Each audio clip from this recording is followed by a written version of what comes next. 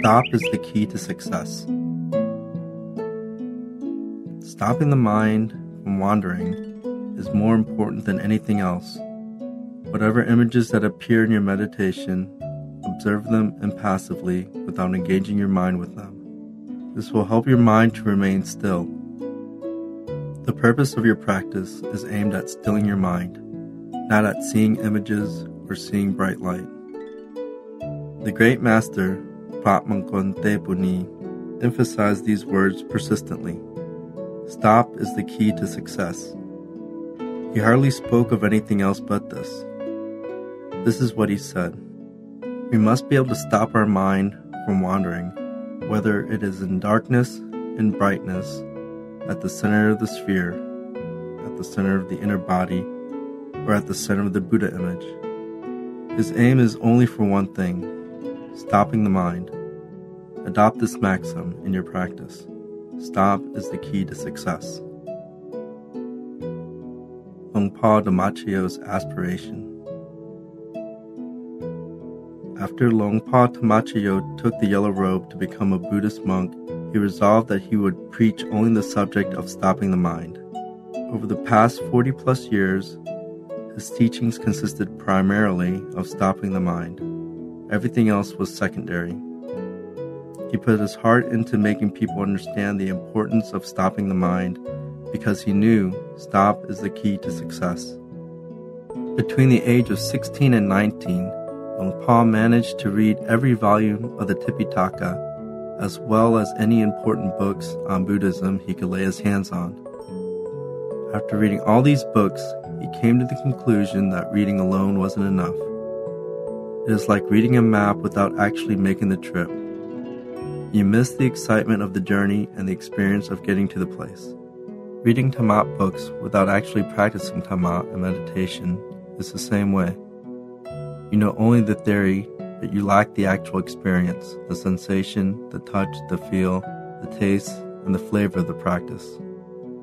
So he decided to seek out well-known meditation teachers available at that time and apprentice with them. He practiced every kind of meditation technique known to him. Finally, he met the famed meditation master, Kunyai Ajahn Konok Yung. It was through Kunyai that he learned the importance of stopping the mind. That stop is the key to success. He realized then that stopping the mind was the only way to achieve inner experience. Stop is indeed the key to success. Learning from textbooks and listening to lectures won't get you there. Cultivate your mind by training it to be still. This was the essence of method taught by Kunyai. The more still the mind is, the more expansive and penetrative it will become, penetrating deep into the source of inner knowledge that only a still mind can reach. This is a different kind of knowledge, more profound than any knowledge one can learn from reading and listening. You can read all the textbooks you want, but unless you're able to achieve a standstill state of mind, you'll never understand Tamat in such a profound manner that you want to embrace it as your refuge. This is why stopping the mind is so essential. It is important to start the right way. I wish all of you, both here and overseas, give importance to training your mind to be still. Begin your practice the right way. Even if you may not see the results as quickly as you wish, in the long run, you will find greater satisfaction. You may not see images or see only images that are blurry, but if you're able to feel light, relaxed, and expansive, it is a sign that you're heading toward the right direction. Seeing bright light or images is a byproduct of a still mind. It will happen naturally when the mind comes to the right point of balance and becomes still. This is the result of practicing the right way. It may sound like a slow progression, but in fact it is quite fast. Some of you may be quick in seeing a Buddha image or a sphere right away, but the image appears stiff and lifeless and it gives you discomfort. This may have gone on for as long as 10 or 20 years without you making any further progress or witnessing any inner experience. So you get tired of meditation and even have a misgiving about anyone who says he or she is able to reach high attainment. In this case, it looks like a speedy achievement, but in fact it is slow. If you begin your practice in the right way, the result may appear slow, but in fact it is not slow at all. Although there is no shortcut in the way of practice, in due time, the shortcut will present itself. So train your mind to be still. Find happiness and joy every time you practice, or at least get to the point where you no longer feel tense, uncomfortable, or bored. If you're able to experience even a brief moment of happiness each time you practice, it is the sign that you're doing it the right way.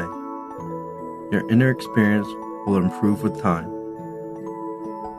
Meditate today like a kindergarten student. Take it easy and follow their instruction without reluctance, and you'll see good results.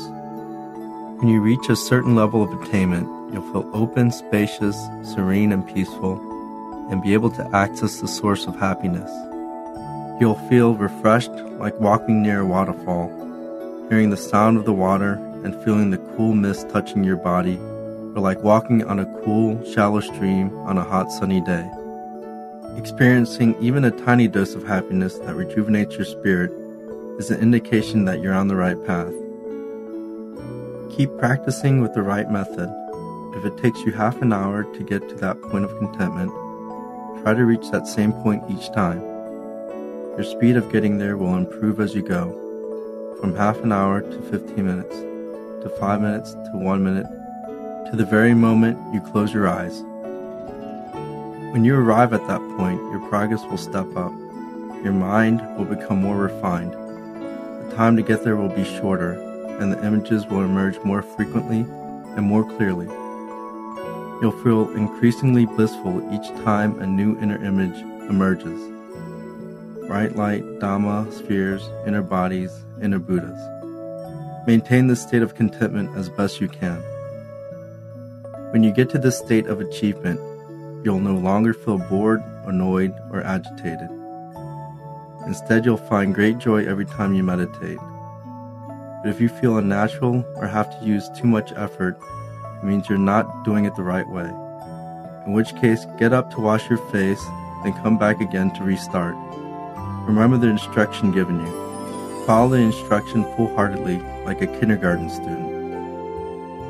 I often mention that as soon as you finish kindergarten, you become a PhD. That is, when you practice the right way. And the right way of practice is to stop the mind continually without letting it be interrupted by anything. Even when images appear, don't let them interrupt the continuity of your still mind. Doing this will further improve the stability and subtlety of your mind, at which state more new phenomena will appear and more Buddha images will emerge, giving you a supreme state of blissfulness. Keeping the mind still is still your primary goal. Seeing images is secondary. Practice comfortably and easily. Don't worry about the days and the time that have passed or will pass. Focus your attention on the present, and your progress will speed. Meditate with happiness and joy.